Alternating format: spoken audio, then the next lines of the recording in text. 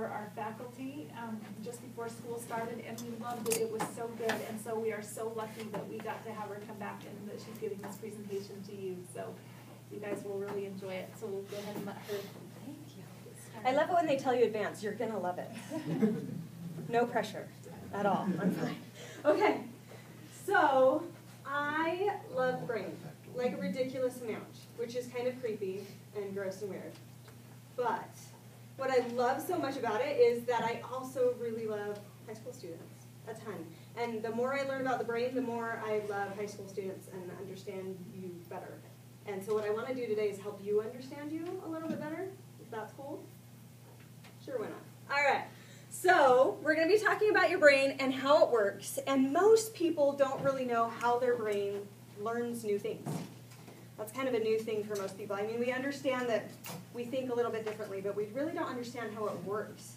And understanding how learning works in our brains actually really impacts kind of our attitudes toward learning and how we think we can do things, how well we think we can do things. So does anybody have a guess or already know how our brain learns?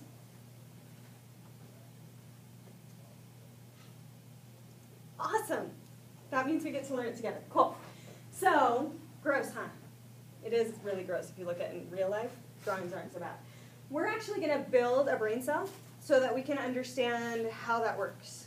But we're going to build it out of cool stuff like marshmallows and licorice. Okay? Yeah. Now, here's the deal. You can't eat it. Yet. Okay? Because if you eat it beforehand, then we can't do what we need to do. So, I'm going to go ahead and pass these out. Maybe. There we go.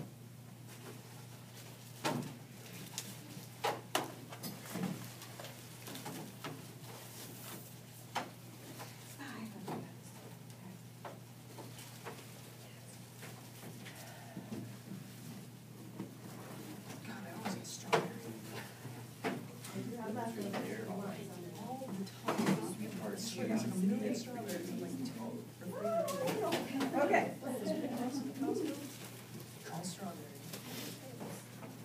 All right, my friends, here's what we're going to do. Go ahead and open up your baggie.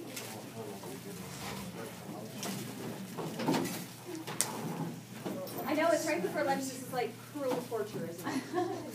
So here's what I'll let you do. You can take out the marshmallow and you can smell it. It's not that sweet. So when you have nothing to do later, I know smell the whole bag. It's pretty nice, huh? There's a video online. There's a famous psychological experiment called the marshmallow study, where they took a bunch of 4-year-olds and stuck them in rooms with marshmallows. It's hilarious. And it's on YouTube, so you can watch it. Okay, so this is going to represent the cell body. So if you're looking up at that big diagram, the soma, that's what this is going to be for us. And basically, the cell body just like nourishes the cell, right? Keeps it going. Okay. Reach in, find your sweet tart. Little ball of sugary goodness. Okay. And we're just going to totally unceremoniously shove this into it. So it ends up right in the middle somewhere. Doesn't matter. You can put it wherever you like. I will give you that power. All right, so can you guess what we just put into our soma? The circle thing in the middle. Exactly right. So what is that called? It's the brain of the cell. It really is. Okay, so this is your nucleus, right? Yeah, so the nucleus is like the brain of the cell that tells it what to do. Okay, grab your pretzel. With attachments. Okay, and we're going to shove this in one end of your marshmallow. So you end up with a lollipop-looking thing. Ta-da!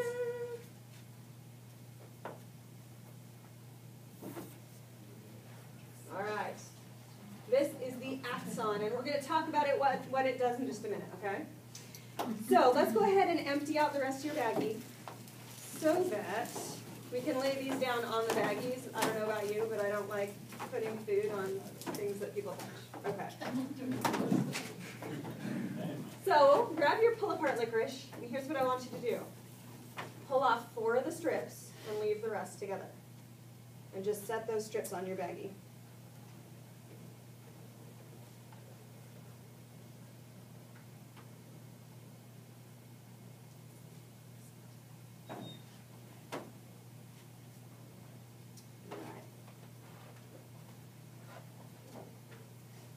5 that we've got left together, we're going to keep the bottom all clumped up, but the tops we're going to pull down. Okay? So it's going to end up looking like that. It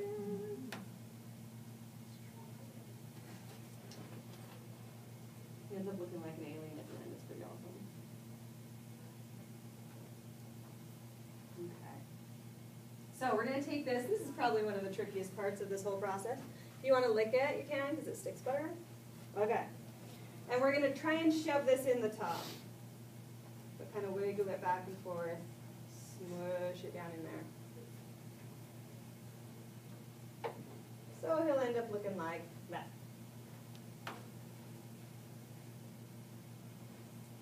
This guy's like, oh darn, I accidentally got some marshmallow under my fingernail. Okay. Now we get to open up our fruit roll, so go ahead and just put your neuron down for a minute.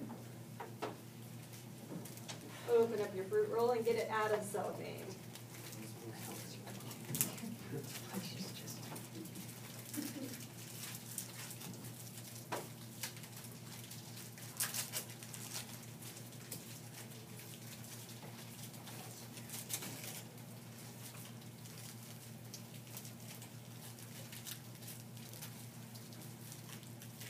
It's a delicate process. It's like being a neuroscientist or something like that. If you want the tongue tattoo, do it now.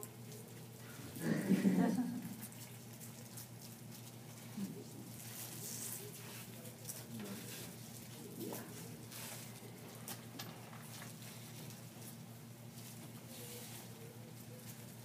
And if you can't get it all the way off, if you've got one of those stubborn sticky ones, that's okay. You can kind of tear it off a little bit. No, go ahead and take it right off of the cellophane side. All right, are you ready? What I'm going to do is pick up my neuron, my brain cell, and put that down. And then I'm going to take my 4 little pieces of licorice and just kind of arrange them, maybe overlap it like an inch, so they stick out the bottom of your fruit roll. Yeah. Good. So like they stick out on there. Beautiful. Perfect.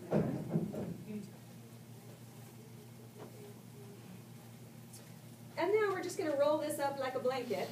So that fruit roll up is going to wrap around the pretzel. Okay? So I'm just going to lay them down and wrap it up.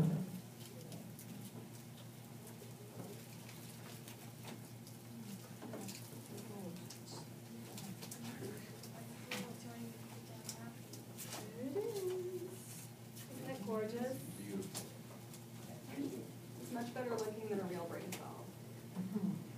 Probably smells better too. Yeah, it does. Smells significantly. All right, so that's more or less what a brain cell looks like. Well, much bigger. And not the same, well, it's probably the same colors. Okay. All right, so let's talk about what all of the parts of this do. Okay. These little parts at the top, and you don't have to know what they're called, but what they do is kind of important, okay? So these at the top are called dendrites. And dendrites are like fingers. So I want you to take your fingers and put them down on the table and wiggle them around. What are they doing? They're moving. They're feeling, right? So they're basically receiving information, right, from the table. They're receiving, oh, it's bumpy, or it feels like paper, right? So they're receiving information.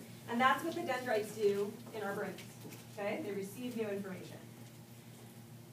They turn that information into a little electrical pulse, like electricity that goes through a wire, okay? So that travels down through the cell body into the axon, okay? That's your pretzel, deep down inside there. So the pretzel, or the axon acts just like a wire, like a cable that we use for our electronics, okay? That's wrapped in what we call myelin. So your fruit roll-up is acting as myelin, okay? When we look at a cable that's plugging something in, is it just the bare wire that's showing? No. No. What does it have over the bare wire? some kind of plastic or rubber or something like that. And why is it on there? Yeah, to protect it, and yeah, it's non-conductive, so it doesn't let that electricity out of the wire, right? So the myelin does the exact same thing. It protects that brain cell, the axon part, and it makes sure that the information that we're passing down stays inside the axon. So if we don't have that myelin on there, then our brain doesn't work very effectively, right? Because those messages are all just leaking out everywhere. So that's going to be important to us in a little bit, okay? All right, down at the bottom, we have little axon terminals. And the axon terminals change the signal from an electrical pulse into a chemical one, okay? Reason being, there's a little space in between all of the brain cells in your head, and electricity and gray squishy matter don't get along very well, right? So it turns into a chemical, makes it across that little space, and then it goes to the next neuron. So what I want you to do is, at your tables, let's make chains of neurons. So just line them up in a straight line, and they always go dendrites down to axons, little space, dendrites down to axons. Good. Yep, perfect. Add yours on, my friend. You'll space it out.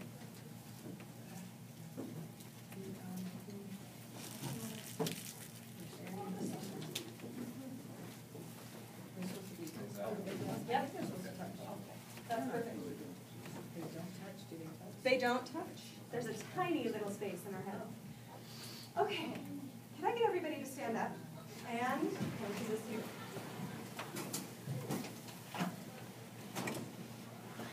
Okay. Here's how we learn. I love that I'm shorter than all of you. Let me just. Okay. Do you mind if I touch your neurons? I have a creepy question.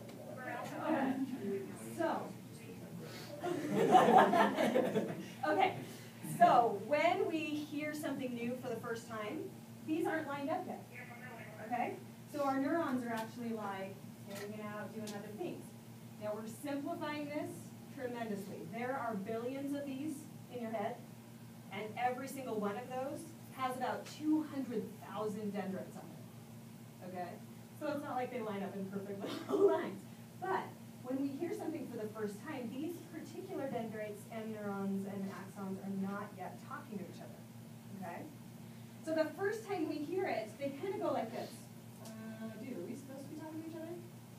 And if we never hear it again, they go right back, okay? You've never had that happen to you in class, right?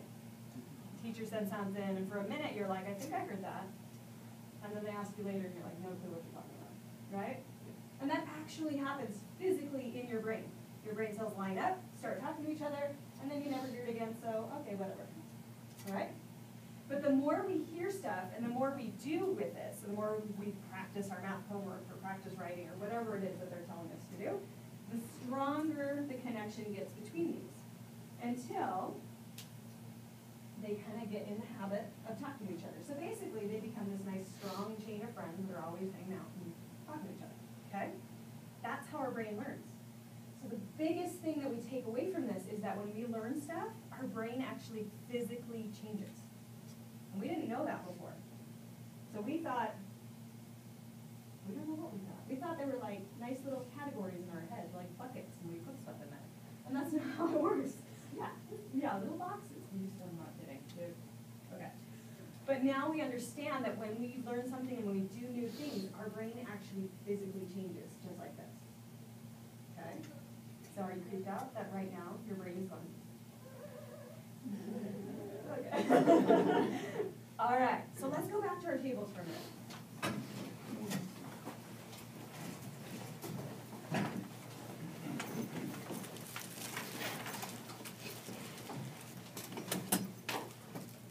There you go. When you need a time to think, you can tell your parents, "Quiet, I'm following your neural pathways." It's a good excuse. Okay. So, what we need to understand, beyond just the fact that our brain actually physically changes, is that different pathways in our heads do different things. So I hate to break this to you. No matter how much you like or dislike him, you have a Justin Bieber pathway. You do. It exists. I'm sorry. Okay? But our brain actually customizes the different pathways and even individual neurons for different bits of information. Okay? Now, when we talk in really general terms, the pathways that go back here, for example, they're for vision. So when we want to remember visual things, things we've seen, we create pathways that go back to what are called the occipital lobes of your brain. Okay?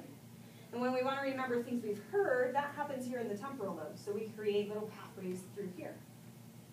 And when we want to create pathways about like what our personality is or projects that we have to do in class or whatever, that's happening up here in our frontal lobes. So all of the lobes do different things and create different types of pathways for different reasons. Okay? Now, on the next slide. Yes. We're going to go back to it, I promise.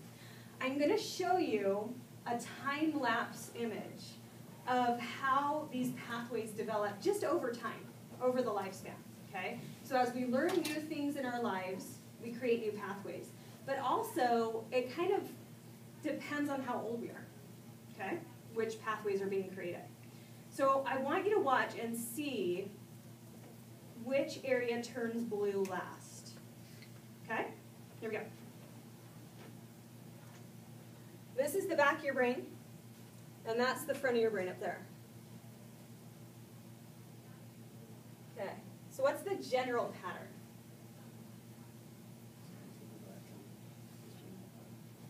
It starts at the back and goes toward the front.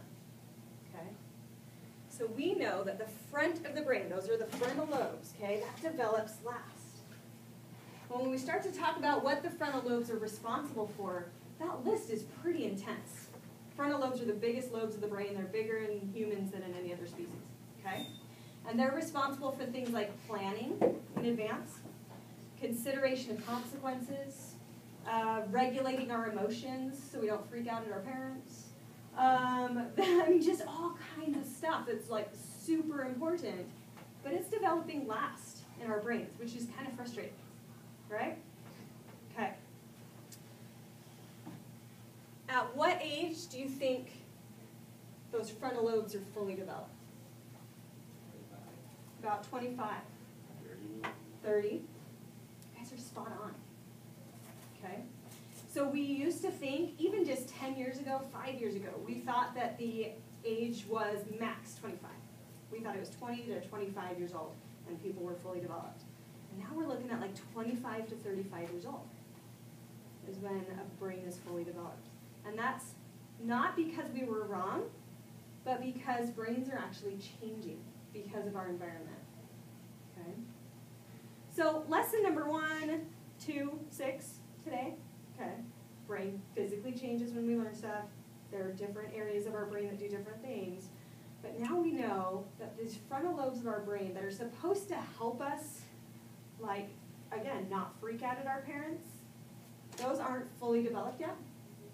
The parts of our brain that are supposed to help us look and say, oh, I've got a 5-page paper due. I better plan that out and do it a little bit at a time so that I get it done by the due date. That's not quite developed yet either. So a lot of the things that are expected of us on a daily basis, we're struggling with because they're just not quite hooked up yet in our brains. Okay? And I know that can be really, really frustrating for you. So, I mentioned that that age has changed, and what's creepy about this change is that it's really just happened in your generation. Okay? And it's so big of a difference in how the brain works and how it develops that some of the scientists are actually calling it an example of evolution in one generation. Evolution usually takes millions of years, and we're seeing it in one generation. Okay? So my question for you, of course, is why? Why do you think your brains are different from your parents' brains? Surroundings or what we do. Yeah. Tell me a little bit about your surroundings and what you do. Maybe it's like technology, because they had to actually think what they had to do, and now we can just type into a calculator, Good. computer, or whatever. Yeah, a lot of those basic function things that our parents had to like think through and be boring and stuff, we can just get.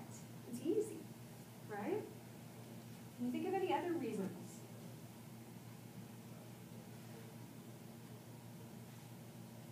It's like the biggest part of our lives, isn't it? So it's hard to think past it. I mean, technology is with us everywhere we go. Look at my ridiculousness. I have 2 devices over there. I've got 1 more in my bag. I've got some up back there. I mean, like, people laugh at me when I go places, okay? So we are surrounded constantly. What I want to do, though, is go through, we'll come back to technology, but I want to go through a few others that are causing some pretty big changes, okay? Cool. All right, nutrition is a huge one. What you're eating on a daily basis plays a major role in how your brain works. So I told you we'd come back to that myelin, your fruit roll-ups, right? Okay, that myelin is made of fat. I know, our brains are fat. That's pretty awesome, okay? But here's the thing. A lot of us engage in eating either a really low-fat diet or a really high sugar diet. And sometimes we combine the two, okay? That deprives our brain of myelin. So if we're not eating fat in our diet, especially fats that come from things like almonds and salmon and things like that, so the really good healthy omega-3 kinds of fats, olive oil is great for you, right? Those kinds of fats go up and help build the myelin in your brain, okay? So if we're not eating those, that's a problem. If we're not eating at all, or if we have any kind of eating disorder or problem with food, okay, that actually takes off the myelin in our brain, and it's going to make it so that we're not thinking as clearly as we need to, okay? Eating too much sugar also is massive. That freaks your brain out, okay? Because your brain is like, oh, lots of food, cool, cool, and then there's none, and I hate you so much, and then there's more, and then oh no, there's none. And your brain spends the whole day going through this ridiculous kind of roller coaster thing. And that's not good for its function. It really prefers to have just a nice, like, easy balance of energy the whole day, just like you do, right? You feel like crap if you're sugaring down and sugaring down, and your brain's doing the same thing, okay? So we gotta be careful about our nutrition and what we're eating and choose foods that are really good for us and have those healthy fats in them. Our environment's a mess. Have you noticed? Yeah, you lived here last winter. Ugh, it was so gross. That was the worst winter I've ever seen here, right? So we've got really terrible stuff in the air that's causing us problems. We've got a lot of nasty stuff in our water that's causing us problems. So, I mean, that's not something that we can do a whole lot about in our daily lives, but something that we might want to take a look at helping out with in the future as far as cleanup and careers in environmental conservancy types of fields. Okay, so this is a huge one that I want to spend a minute talking to you about because I want you to tell your friends, okay? So, when we're born, our brain's kind of like that one on your left, okay? So, not a whole lot of neurons. What you're seeing there are neurons, right? Okay. By the time we hit about 6 or 7 years old, our brain looks like that. It's a crazy mess. And then it starts to clean up a little bit. Starts to like organize things and get it all neat and tidy and get rid of stuff it doesn't need. Problem is, it goes through another cycle of this. And guess when this cycle hits? Yes. Okay, so I want you to feel really good about yourselves right now because you are awesome at a time in which you've got tons of brand new brain cells and hormones and very little emotional regulation. So the fact that you're awesome is pretty amazing, okay? Because your brain's going nuts right now. So the thing that we're worried about with regard to drugs and alcohol at this age is that you have all these brand new brain cells. And the dendrites on those brain cells are reaching out going, hey, teach me stuff, okay? Which is great because you're in school and you need to learn it.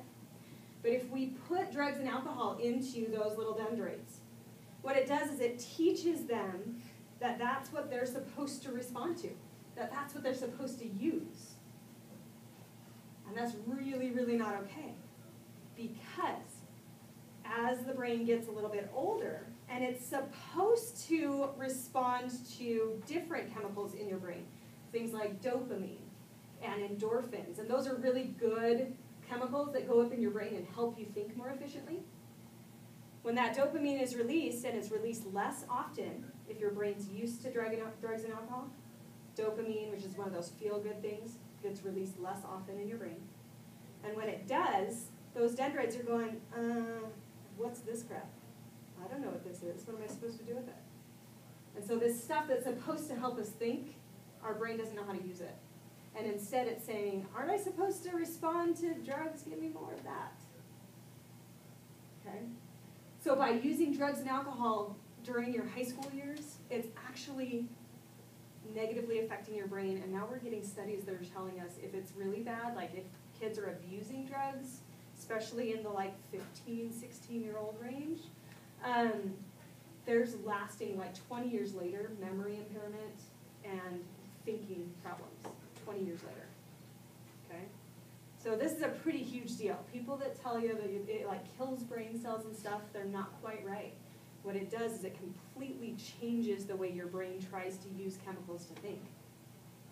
And it's hard to change it back. You can. And that's a big message, right? We can physically change our brains. But it's going to be a little bit harder because we've trained it to act a certain way already. Okay? All right. Does that look like you ever at school? Sometimes. Sleep. Here's another good excuse thing you did use. Okay, so number one, guys, you've got to get the devices turned off half an hour before you go to bed. Okay? Otherwise, your brain is like, what's going on Facebook? Is anybody texting me? And it's kind of freaking out, and it really has a hard time sleeping. So that's a really basic thing that we can do is just turn our devices off about a half hour before bed. But I do want to tell you that your brain changes again when you get to adolescence, when you get to be a teenager. And what it does is, in little kids, your brain, a little kid's brain tells it to go to sleep at about like 7 or 8 o'clock at night. And they start feeling sleepy and they get really annoying.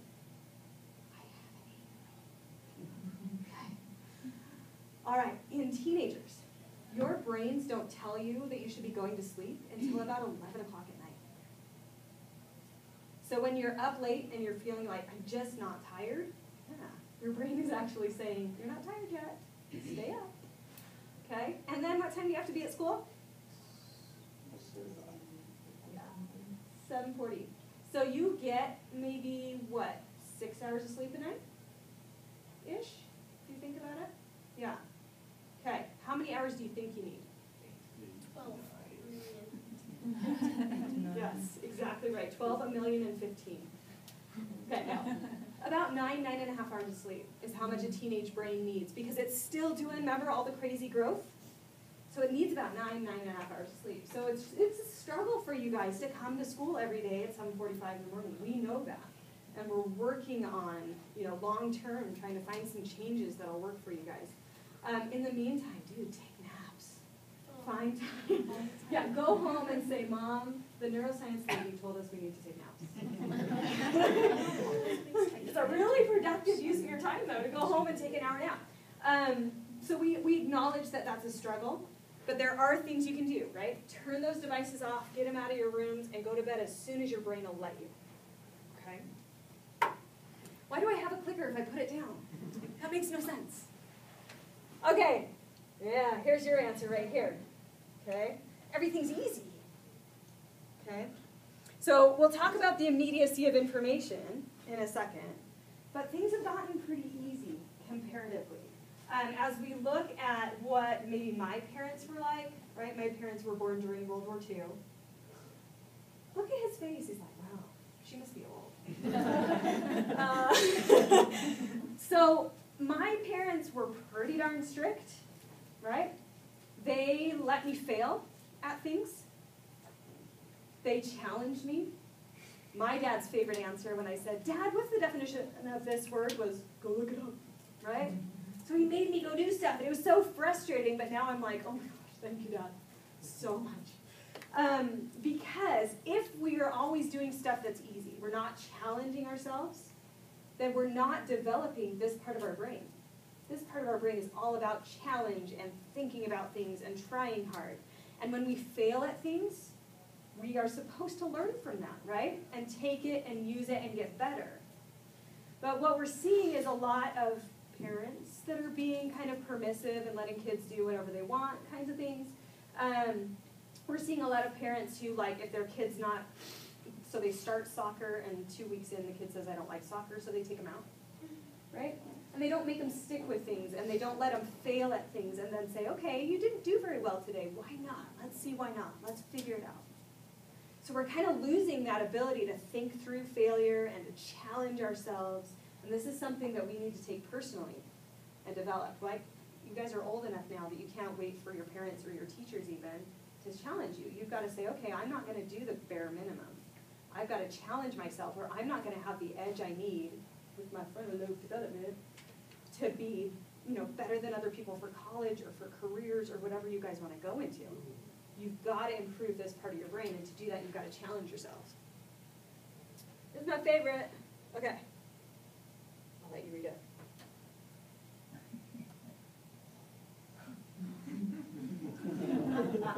There it is.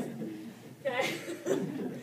All right, so we're seeing, quite a bit of nature deprivation. We don't have a lot of time to spend outside. And we know for a fact from numerous studies that spending time outside changes our brains. We see new things and we learn new things, so we're creating new pathways, but we also reduce our stress levels significantly when we spend time outside. Okay, just being out in nature, immediately your brain floods with these lovely chemicals that just go, dude, chill, let's go. Okay? So we're missing that in our lives. So those really cheesy commercials on TV that are like, get out and play an hour a day, they're totally right. Okay? All right. You don't look like this after school, do you? Please tell me you don't. It's probably cross six. Oh, sprawl. Sleep is okay. All right. So exercise, yeah, it's good for your body, and that's awesome. But it also completely impacts your brain. So when you exercise, a couple of really cool things happen. Number one, oxygen, that air stuff that we need that's really good for you. It goes up in your brain and wakes everything up and says, hey, think more clearly, be more efficient, do well, okay? So if you're having trouble focusing in class, if your teachers will let you get up, move around for a second, sit back down, that actually gets some oxygen up into your brain. Exercise if you have time before school, yeah, right? Okay, you need to sleep, never mind. Exercise after school. So it will help you if you exercise before you do your homework. It'll help you to focus and think more clearly because you've just oxygenated your brain. Is that the cops ringtone? Okay. All right, now here's the other so cool thing that happens when we exercise, okay? So I'm a runner, run 50 miles a week. I love it, it's awesome. Okay, when I run, I make little tiny tears in my muscles. Do you guys know that? Okay. There's a chemical that goes down and repairs those tears. I'm gesturing here because I ran the St. George Marathon and I felt like my quads had been torn to shreds. Okay. Chemical goes down, it repairs those tears, but it also goes up into our brain. And it goes specifically into an area of our brain called the hippocampus. And its job is to make new memories. It's to tell these cells to line up and talk to each other. That's what the hippocampus does. So exercise not only oxygenates our brain and helps us to think more clearly, but it also helps us improve our memory. That's huge. Okay, because when we have lack of sleep, it's negatively impacting that hippocampus. So exercise can help come up and make up the difference. Okay. A few more here. TV. Okay, so we did the couch potato thing before because it's a lack of exercise, but TV itself is a problem. And the reason why TV in particular of all of our media is a problem is because what do you look like when you're watching TV? Show me. Yeah. Like that. And that look signifies turning off the frontal lobes completely. Right? We're not thinking critically about the message of the program. Generally, every once in a while maybe, but not usually. We're usually just kind of sitting there and absorbing it, which is fine for 30 minutes to sit there and watch a show and kind of decompress for a bit. But the average teenager spends 4 hours a day watching TV. That's not right? For your brain to shut off your frontal lobes completely for 4 hours a day is not okay. So that, if you're going to get rid of any media device, get rid of the TV, okay? Because that one doesn't make you think at all. All right, so here we go, finally. The immediacy of information, you already hit it right on the nose, right? Because we don't have to think about things. We just look them up really fast. We're not activating those frontal lobes, and that could be a major contributing factor to this delayed development. So again, we've got to find ways to challenge our brain to think through things. See if you can think of the answer before you look it up, right? So find ways to really think and challenge yourself. For you, this is probably the worst thing, okay? Not just for our brains, but also for our mental health. So we spend a lot of our times multitasking. So you're sitting in class listening to the teacher and like texting under the table and stuff at the same time, right? No, you're not, because you have a no device policy. Okay? Yeah. But does this ever look like you when you're doing your homework? Yeah, big time, right? Okay. So this results in something called continuous partial attention, which means that basically as we look at you guys, at teenagers, you're spending most of your time dividing your attention between a bunch of things, which means a couple things. Number one, you never really get to focus completely on one thing. Because always in the back of your mind, there's the text or what's going on Facebook or what your friend said or, you know, all of these different things, right? So if you can never focus completely on one thing, well, that's where frontal lobe development happens. Again, challenge, deep thinking, all of that kind of stuff, that's where it takes place. So we really need to learn how to focus on one thing. But the thing that is perhaps even more concerning about the multitasking and this continuous partial attention that we see you guys doing is that it releases stress hormones into your brain. Okay? And a little bit like, okay, for our caveman ancestors, right? If they were being chased by a saber tooth, then stress hormones were good because they made them run really fast. So it's okay to have occasional stress hormone release. They can actually help us do better on tests, or like if you're a performer, they can help you perform better, right? To have that little bit of amped up feeling.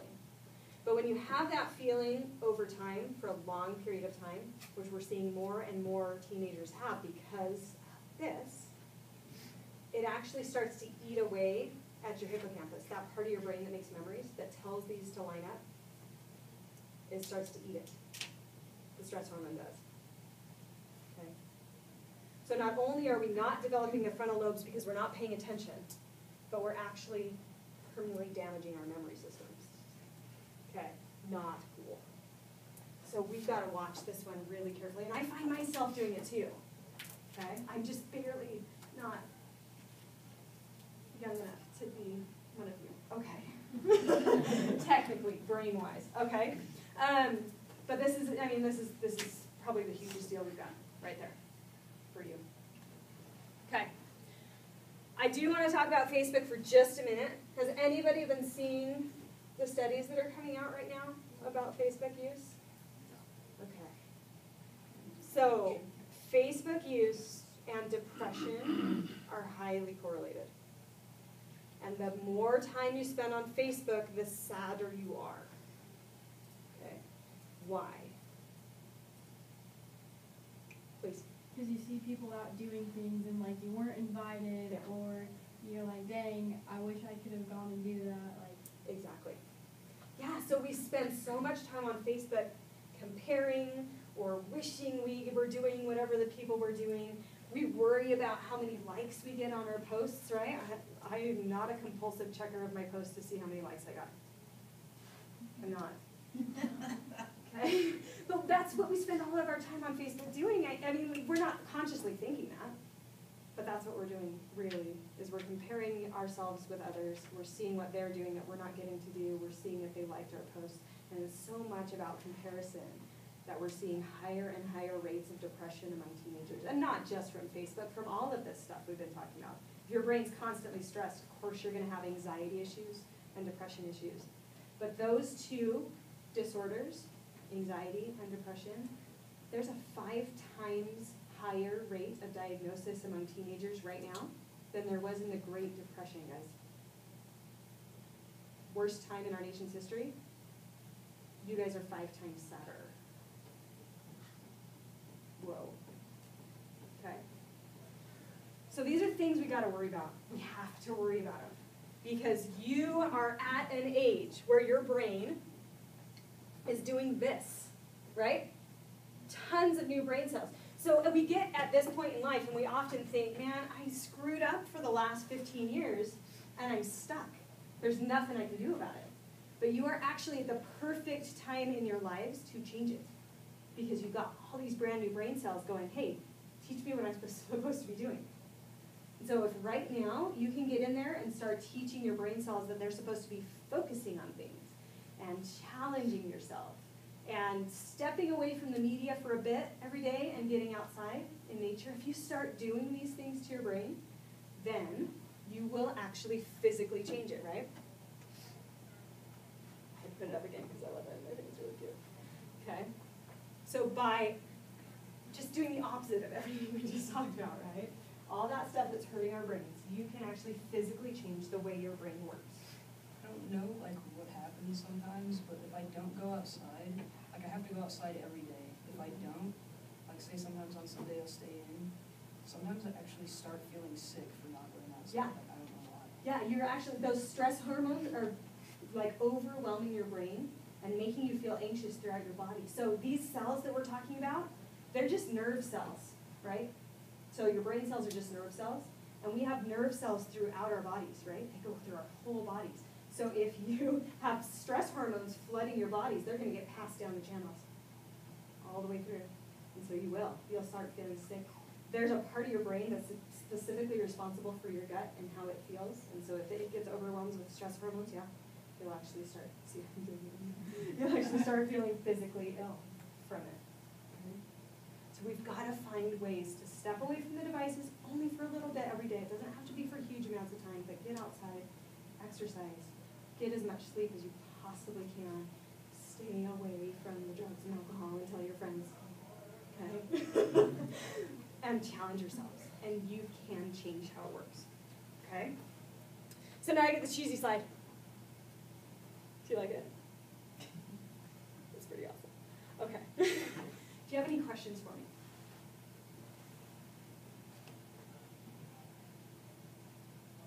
I'm a master of what's called wait time. You ready? Want to see it?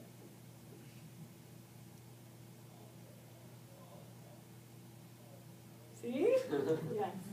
Does your brain like work better if you're outside? Because I like one time we were camping and I had to do like a homework assignment just because I was thinking about it. And I like got it done really, really fast, and so I thought about other assignments that I didn't do, like in the outdoors kind of thing, you know. And compared to how fast I finished that one while I was camping compared to the other ones, I'm like, wow, I finished that like really fast. Like, that's weird. And then I went and did a bunch of other stuff, you know, because I was camping, obviously. Right. So it kind of just made me think, like, does your brain just work better outside, or what? That's, you know. For the majority of people, it does. Again, we get outside, the stress hormones go down, the happy hormones come up, and yeah, we can actually think more clearly and accomplish more. Now, I said for most people, because sometimes when we go outside, we get distracted a little bit more easily, because we don't spend a lot of time outside, and so everything's new. We're like, oh, that's different. Oh, that's cool. It's a little squirrel action, right?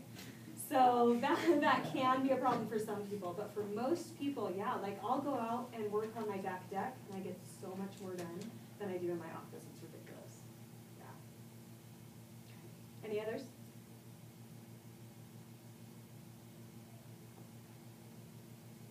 Yes. So what about people who have disorders like ADD, ADHD, OCD, bipolar? Excellent question. So they all work a little bit differently in your brain, okay? So it just kind of depends. ADHD and ADD are probably the biggest ones that we have to deal with while we're teenagers and stuff, just trying to get ourselves to focus on things. And so the annoying part of that is that a lot of the stuff that controls our attention, that allows us to say, no, I got to focus on this right now, is housed up here, right in our frontal lobes, okay? So ADHD does tend to get better as we get older, as we start to develop these parts of the brain, and there are definitely some strategies that we can work with to help us. But yeah, a lot of those disorders are generated up here from this lack of maturity up in this part of the brain. So if we can start working on strategies to improve it now, then by the time you reach adulthood, there's often a pretty good alleviation of symptoms. It's not as bad. Okay. Please. I'm severely ADHD, like, all over the place, Mhm. and like hunting or fishing like really like helps me. Like I went hunting for doves on Monday, and now I can like focus. Like I don't know, like why is that? Yeah, it's that nature correlation again. You got outside, and especially wild nature. So when you get out, and you said you were camping, right? When you get out in wild nature, the effect is even bigger. So our backyards are great, and parks are great, but wild nature has like this huge, and it's lasting. It'll last for days, this effect of just calming us down. And the more we calm down, the more the parts of our brain that are supposed to help us focus are gonna work better. Yeah. Now you have a reason like, oh, I need to go hunting again, Mom. Yes, ma'am. Oh, wait, this. That's up to your teachers. What time is it? He doesn't. Then eat them. Okay. I have to go teach a college class, and I told them I'd be late for you. That's right. So there. Thank you. Thanks, guys. We want to thank you so much for coming. That was great. Okay. Could I have one of those waters?